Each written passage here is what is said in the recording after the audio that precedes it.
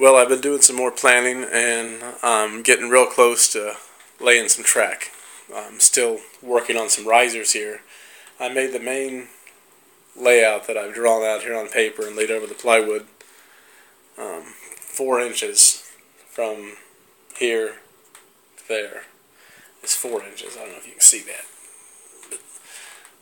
So the main railroad is setting up 4 inches. That way I can have some cuts and stuff here into it to make it look higher and lower, kind of an illusion that it isn't flat. We'll just start right here. Here's a branch line, and that branch line comes down here. It'll start a 2% grade right here going down. Originally my main plan was this for be just a small yard area, just to have a few cars sorted or an interchange, and it goes on down. I'm going to walk on around the other side here, just because it's easier than rolling the railroad in and trying to film it. We'll just start here at the end where the branch ends. The branch will give me a chance to add on to the railroad later if I ever had this in a bigger room. And we'll just walk on around here where we were. Like I said, it'll be a 2% grade coming down.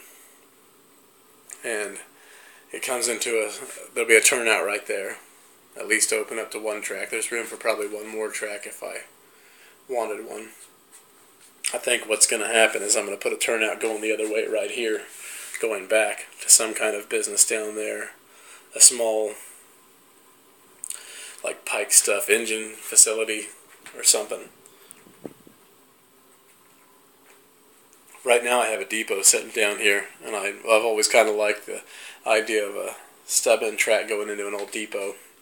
I might make this like a little railroad office, like they're still using it. It's a nice Santa Fe depot that I had built a long time ago when I was modeling in-scale stuff, kind of in a 50s kind of scheme. But I've always liked this depot. I thought that I did a pretty good job building it. It's got some nice dust built up on it from sitting on a shelf for years. But it's a nice depot. So right now you can see clear across there where the little bridge is. That's where it's going to come off back onto the main line. And the main line curves around here and it comes into a curved turnout. I made a little runaround out of this. There's these 2 tracks here, the outside one, and it runs around here and it would come into it's hard to see, but there'll be a turnout right there. And then the other turnout there, and it can, this is the main line. There's a little runaround siding here on the inside, and 1 turnout going off this way for a business to go down there, and there's a switch back here for another turnout to go back this way. So it's got a couple spurs here, room for another business here, probably some kind of grain elevator on one, and maybe a little lumber yard or something. I would like to have a small concrete plant, so there might be a concrete plant at one of them, I don't know.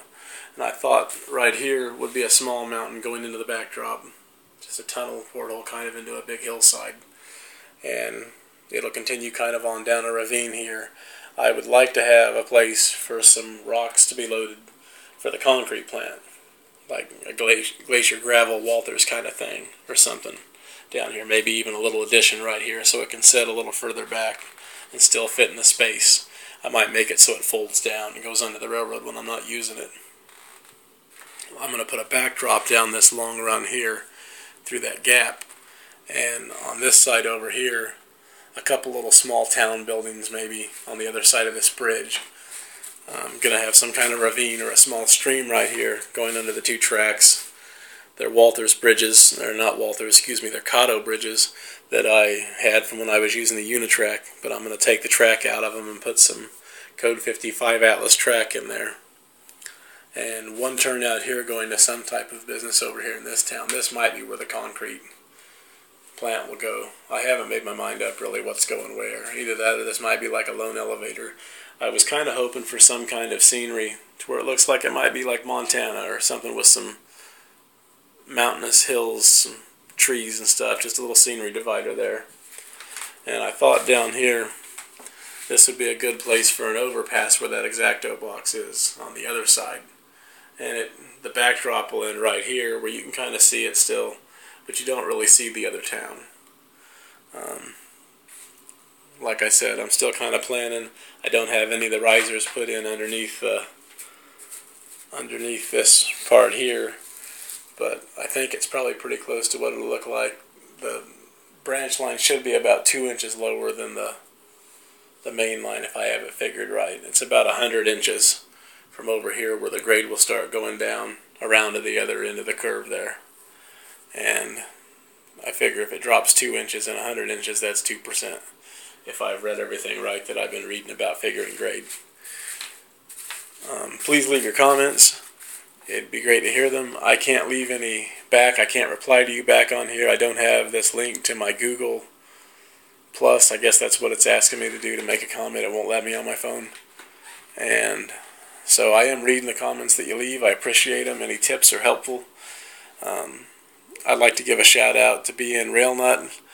I think your little layout is looking pretty cool. I like your videos. I really like that one you made where you made the cabless unit. Please keep commenting, everybody, and have a good day, and I'll make more videos as I finish more, hopefully some more this weekend. Thanks.